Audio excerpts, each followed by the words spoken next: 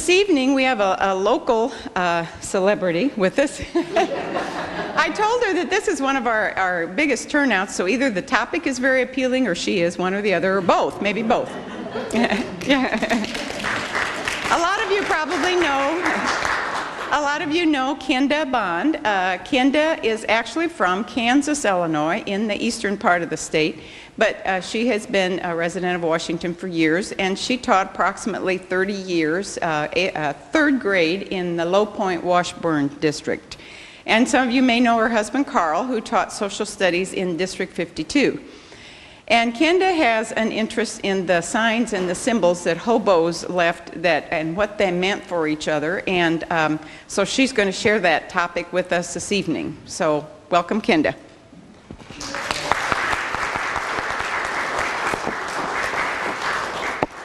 I don't know whether to thank Sue now or never, but I will say thank you for inviting me to come and speak to you tonight. And she was commenting that I had an interest in signs. I had an interest in quilts before I got into the hobo signs. So I'm going to give you a little bit of the hobo history, and then I'll also talk about some of the hobo signs. And then we'll have some time at the end if you want to share your hobo stories, because I'm sure you all have some hobo stories. So if you'd like to share some brief ones at the very end, you may do that too. Well, how did I get interested in hobos? I was first interested in quilts, like I said, and it was just 5 years ago, this January, that I took my first quilting lessons up at the quilt shop here in town. And then I heard about the quilt classes being offered in Metamora by Debbie Henniger. And you went every Saturday, or first Saturday of the month. They would teach you how to do the square, and then you had the month to do that square. You went back the next month, and then they taught you how to do the next one, and then you went home and did it. So that in a year's time you had 12 squares. And of course it was the squares of the hobo signs. Well, I was more interested in quilting and learning how to quilt and the trains. And then I thought, oh, this would be a wonderful lesson to give to the DAR. And so then I thought, oh, well then, if I'm going to give it to the DAR, I need to have a history of the hobos. So that's when I started to do the history of the signs. Now, I'll have to give Debbie Henniger a lot of credit for this. She is the one who designed all of the squares. She's also written the book, and she has 55 of the hobos squares in here. And then she's also collected from the United States Congress, the library there, stories of the hobos and pictures and so forth. So afterwards, take a look at the book that she's written, and I'll have to give her a lot of credit. And she also gives speeches on quilts and on the hobos signs. So let me read the introduction to her book to you first. And she's the one that's writing this introduction. When I was a child, my mom, Juanita Penman, would tell the story of her great-grandmother feeding the hobos. Her great-grandmother was an excellent cook, and the fence post was marked to let all hobos know that they could be fed there if they did chores. My mother also taught my sister, Cindy, and me to sew as young girls. I carried those lessons with me and have owned and operated quilt shops for over 13 years. I'm always on the hunt for new, fun ideas to put into the quilts. These facts, combined with a love of family history and a degree in sociology, made this book a natural for me. Most people I talk to have a connection with hobo lore. Whether their family fed the hobos, worked for the railroads, or were hobos. From the 1880s to the 1940s, hobos were a part of American life.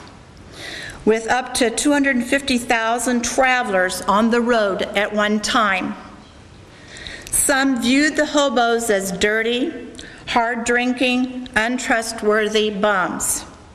Most saw them as honest, honorable people caught in extraordinary times. All would agree, however, that the railroads crisscrossing the country were the lifeblood of every hobo. Hobo signs were their secret language.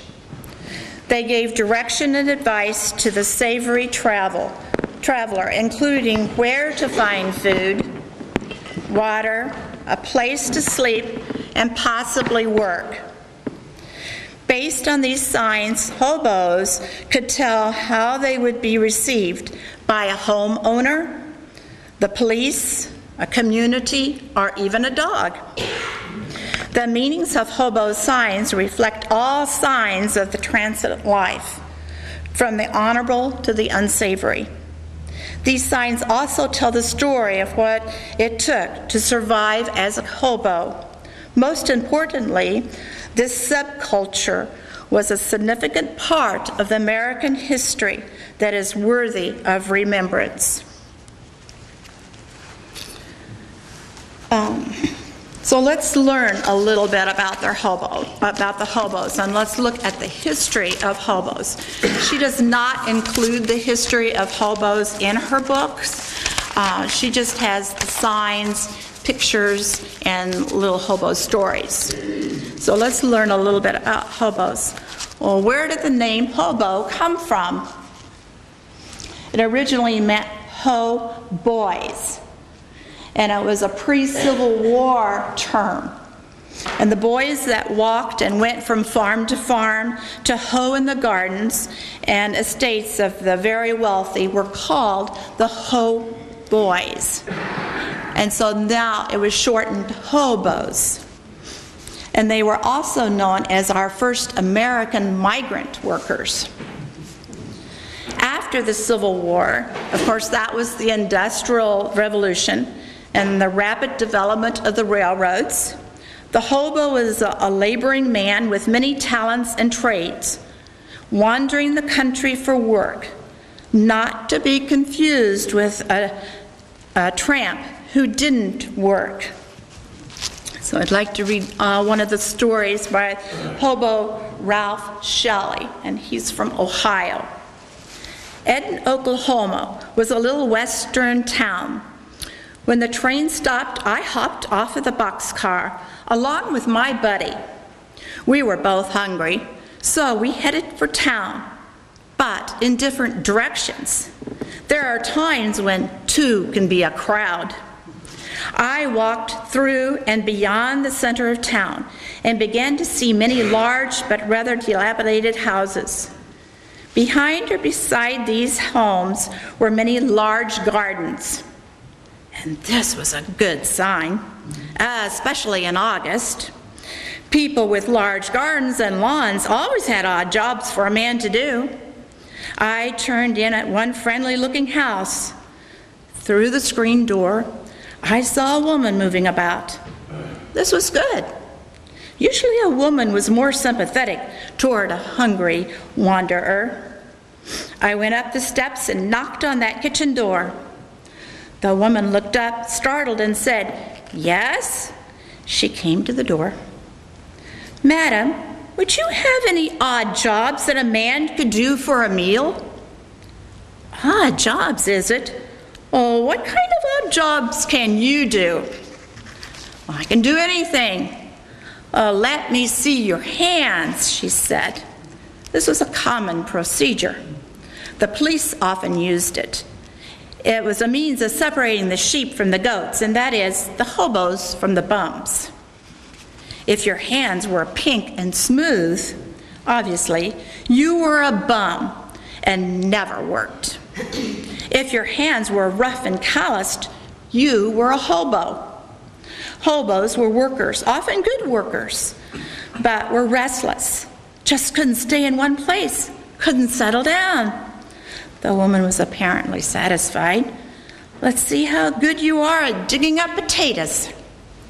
She handed me a garden fork and an empty bushel basket.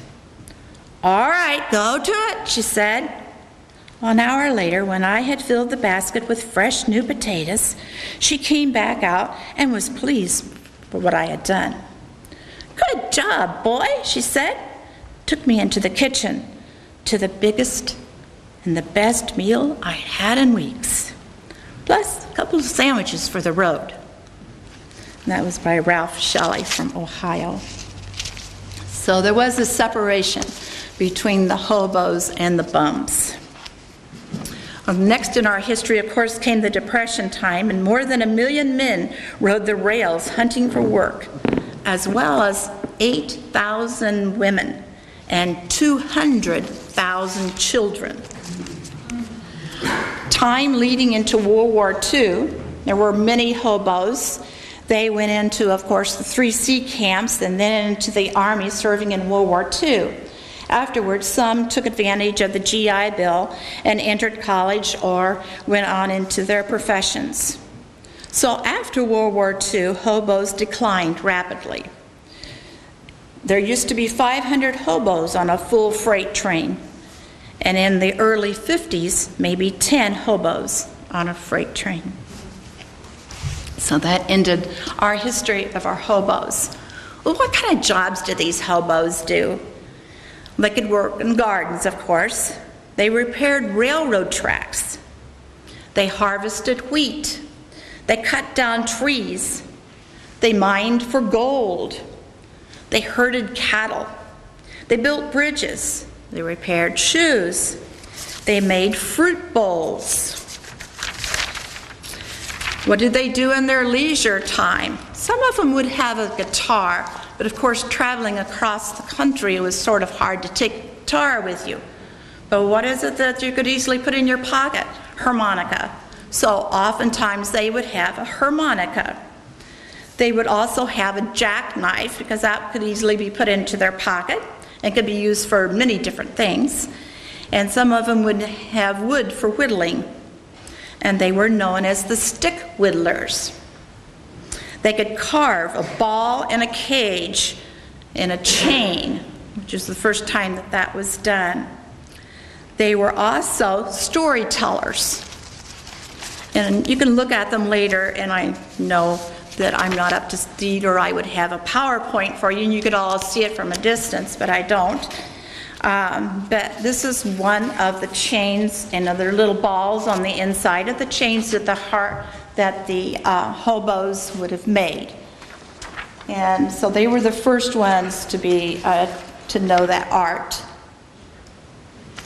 And then some of you might know, and if you're a collector of nickels, that hobos would carve nickels. And they would carve them in their spare time, and they would sell them or trade them off for necessities. Many bows were serving time in prison or on chain gangs, and they used to carve them in their cells and give them to guards to gain some favors.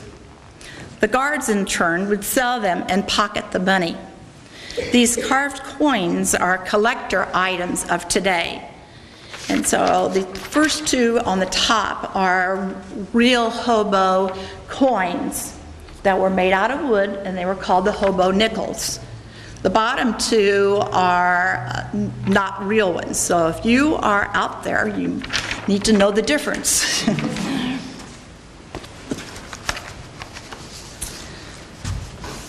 Okay, let's look a little bit at the hobo language, because not only did they have their signs, they also had their language in their camps. And each person didn't go by their name. They went by their hobo name. They picked out a hobo name. Their camp was called a jungle. And of course, it was always close to the railroad. And it was on the sunny side of a hill and near water. What was their frying pan called? Their frying pans were called banjos. A person sticking to a job more than a year was called a barnacle. Their prisons were called big houses, and they called each other bows. Let me read a story about Bo.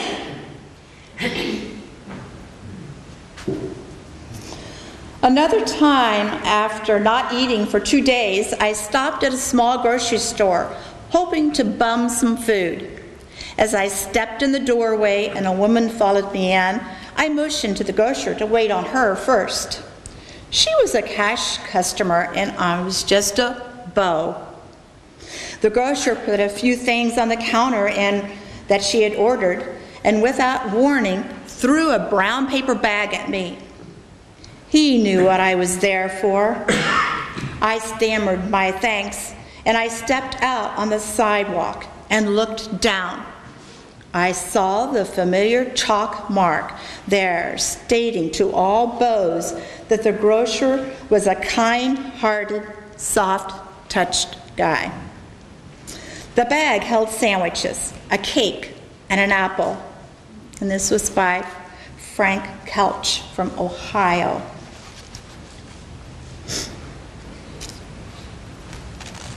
What was a mean dog called? A bone polisher. The graveyard was called the Bone Orchard. Beans were called bullets. Newspapers were called California blankets. A fast train was called the cannonball. So you can see where some of our terminology has come from today. Lice were called crumbs. To board a fast-moving train was to flip. The busiest road in town, the main drag. The community stew was called mulligan. The part of the jail where the minor offenders were all kept together in an iron cage was called the Hobo. Men hired by the railroads to find the non-paying riders were called the railroad bulls. Sometimes hobos would hide in coal cars so that they weren't found, or they would hide in the cattle cars. Let me read one other story here. Now remember, all of these stories have been collected at Washington, D.C., at the Library of Congress. The year was 1931. My younger brother and I were walking along the railroad tracks, which was a short distance from our small town. We each had a bucket looking for chunks of coal that might have fallen from a passing coal car. We could hear a train approaching in the distance, so we went down the embankment and waited for the train to pass.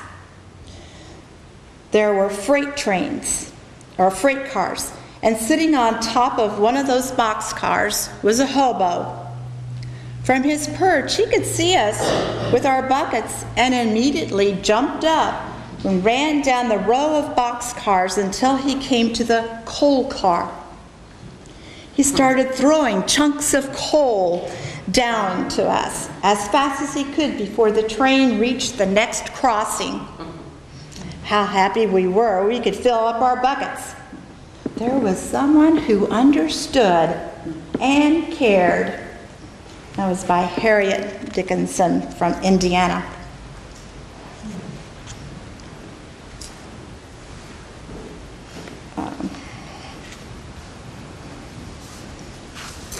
I have two more terms for you. One of them is on the quilt. It's down here in the very corner, so you can't really see it from the back row, but come up later and look at it. But the term is a yegus, and it's by the symbol that meant jail. So what do you think a yegus was? Are you a yegus? Are you a thief? That's what yegus meant in hobo language, is a thief. And this was another term that came from the hobos, knee shaker. And if a hobo came to your house, the hobo was pretty lucky if they got to go inside the house to sit down to eat. but oftentimes they were sitting on the outside on the back stoop. And of course they didn't have paper plates in those days, they had regular plates. So you might have gotten some food on a regular plate, and you would be sitting on that back stoop and you were balancing that plate on your knees, the knee shaker. There are some famous names or people that were hobos. Jack London, and he was 18 years old, of course, when he wrote Call of the Wild. Carl Sandburg was a hobo. Pan Jack, Hobo Joe, Greenie, Mr. Bojangles, Boxcar Willie, Steamboat Murray, Ernest Hemingway was a hobo. Art Linkletter, Burl Ives, Jack Dempsey. Of course, there's many, many, many more. Well, let me read a story about Burl Ives. I was in a jungle one time, and a short, heavy bum was singing with a beautiful voice. He sang ballads and railroad songs. Called himself the Wayfaring Stranger. I found out later that it was Burl Ives. And that was written by H.B. Harmon, but his hobo name was Down the Road Doc, and he was from California. And then there were songs that came out of this era, and some of the familiar songs that we would know of today would be Big Rock Candy Mountain, and the Hobo Song, which was sung by Johnny Cash, Jesus' Blood Never Failed Me Yet, and King of the Road. So let's look at some of their signs and their symbols. Of course, they were drawn in chalk or on coal, or they were drawn with chalk or with coal on trestles or fences, or buildings, sidewalks, or on trees.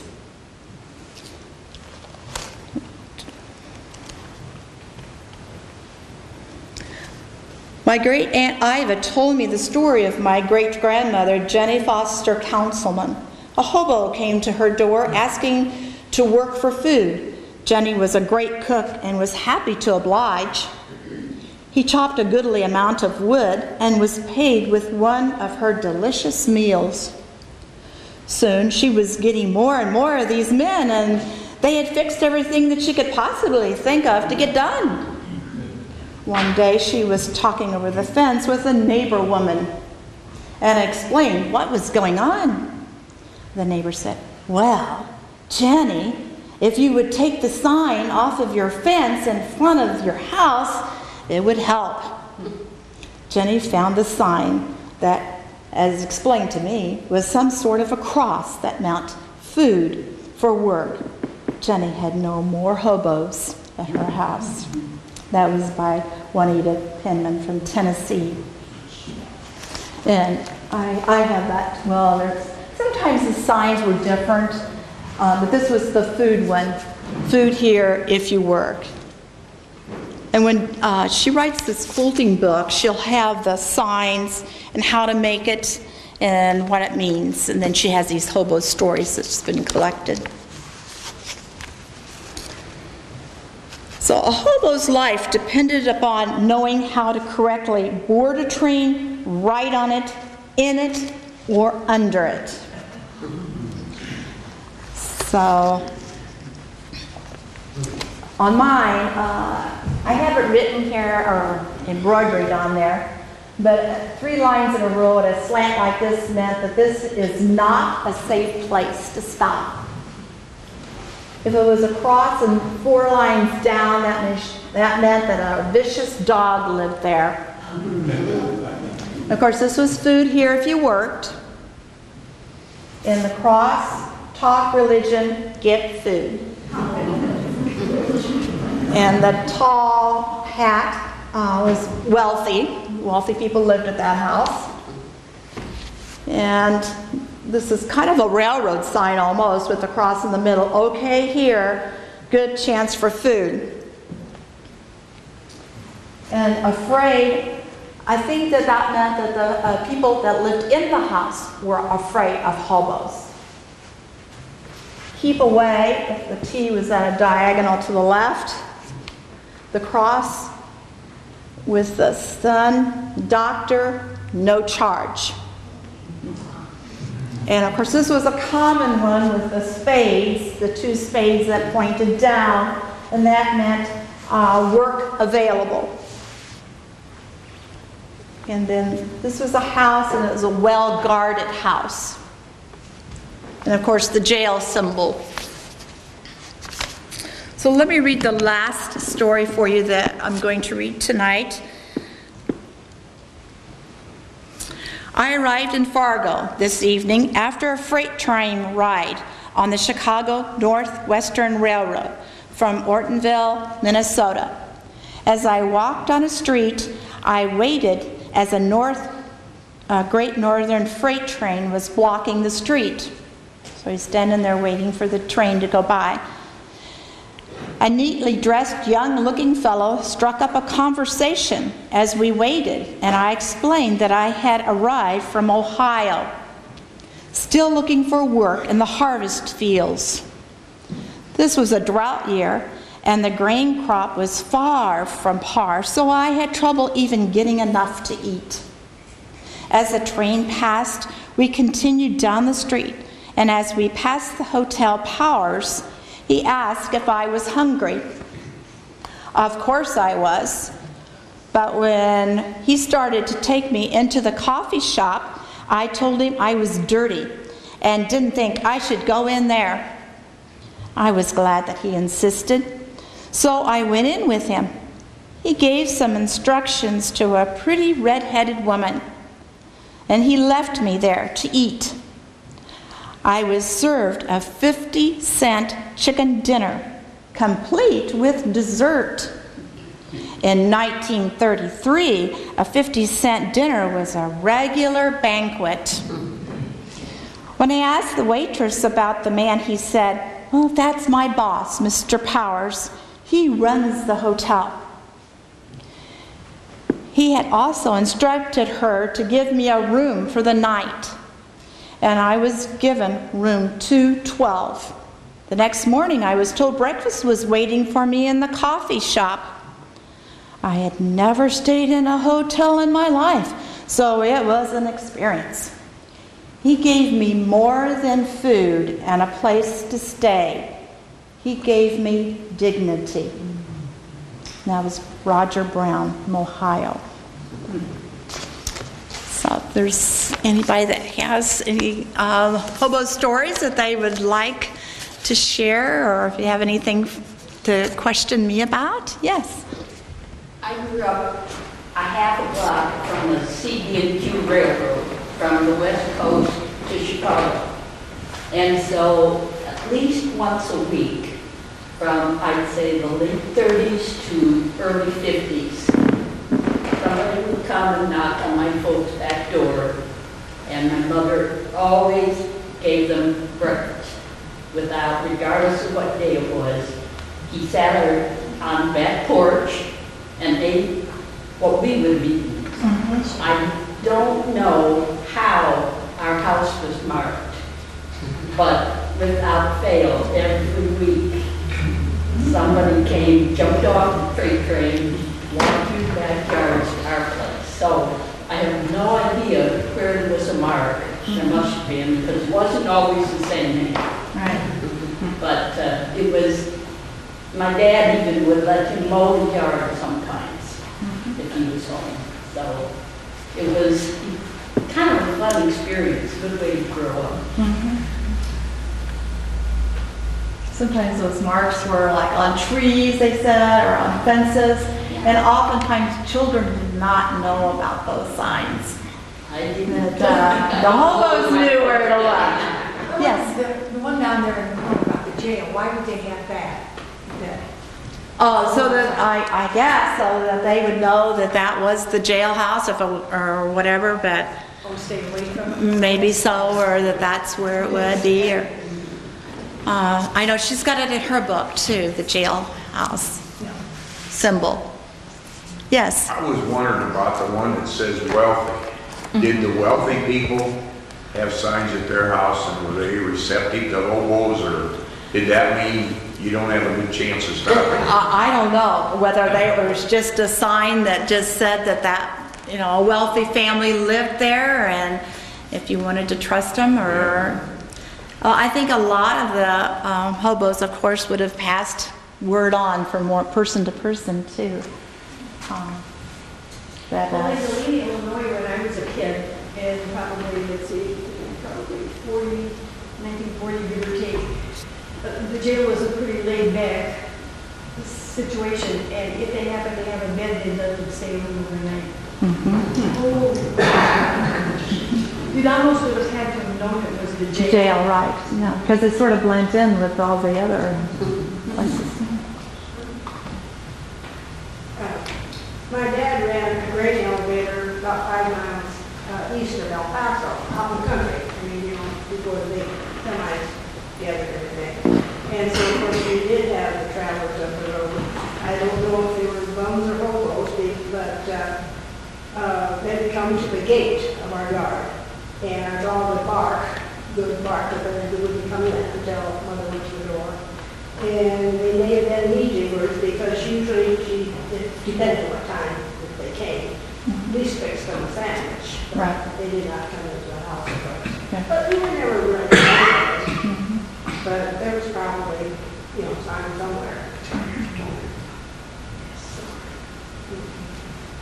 There's some bad stories too, of the hobos, I'm sure. But the pictures in this book, if you have a chance, come up and look at it, or I'll take it back out there. But it's really interesting, the pictures that she, of course, and there's 55 different symbols in her book. But these are all Depression age pictures. So it's kind of nice to see.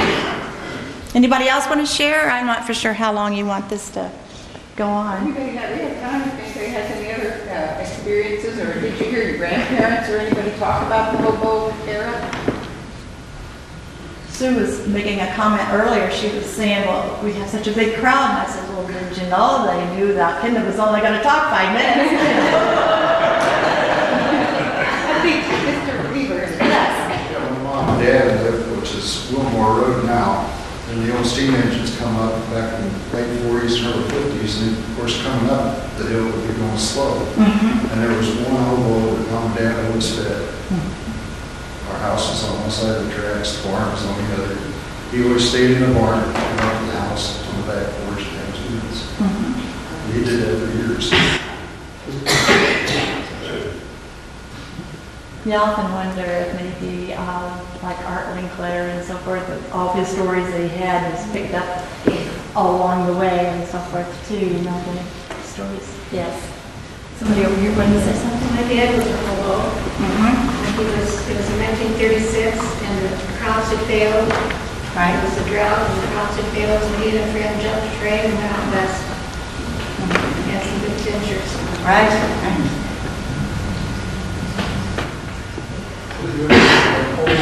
Steam train board. Yes. I met him, Oh, neat. and he gave me a picture of me. Ah. I retired from the railroad, and that's why I met him on the railroad. What a guy. Well, they would have had to.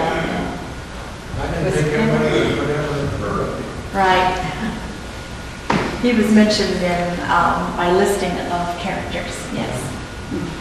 Yes. As a child, I lived on Holland Street, and TPW ran, well, no farther away than that window to my back door. And the trains always went certain times, and my grandmother would always have an idea that she was going to be having company. There'd be a knock at the back door, and we lived with my grandmother. And sure enough, it'd be a hobo or 2 wanting to know if they could have something to eat. And as a child, I was real interested in this. I thought this was something, and I always asked, could I help feed them? And she said, yes, you can take the plates out, but don't talk to them. I always talked to them. They were very nice, as I recall, and they were always very appreciative. I don't ever remember ever having do work for Grandma, though. Right. Yeah, she just fed them. And they came quite frequently. So I'm sure it was marked some way. Right. Very, very thoughtful. Anybody else have to share this? When King of the Road came out, I was in school, and we had one of my teachers knew about hobos. And what you reminded me of is the jail one there. In the jungle, there would be a tree or a trestle from the train or something that had a whole bunch of markings on to tell you about the town. And one of the big ones you always look for was the jail sign, because there would be additional signs beside it that said either good food, bad food, or no food. So if it was bad weather and you wanted to get out of the weather, you'd know whether or not the jail was a place to go. So that's probably where that sign was used for. Good information. Very good. Well, where did they really go in bad weather here? Because, you know, I guess when I was a youngster and we saw in the summertime, obviously they were, Maybe by that time they were out west or something. it's not There's no snowbirds. Right. That was cool. Anybody else like to share? Those stories?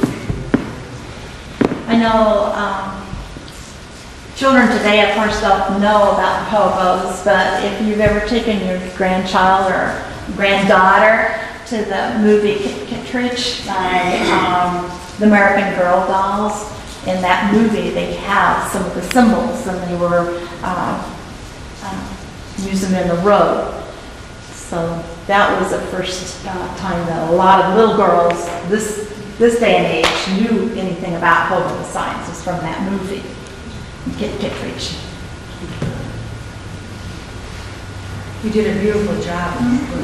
Thank you. I didn't do the quilting. I did the sewing of it and so forth, but I have a friend, Mrs. Mansfield, that does my quilting for me, and I just have her do the overall pattern. But there's some mistakes, because this was probably my second or third quilt that I ever made, so I've made lots and more since then. But yes, thank you. Anybody else have a comment? Well, I didn't even know where the term hobo came from. I never thought about it, I guess, but thank you, Candace. You're very welcome.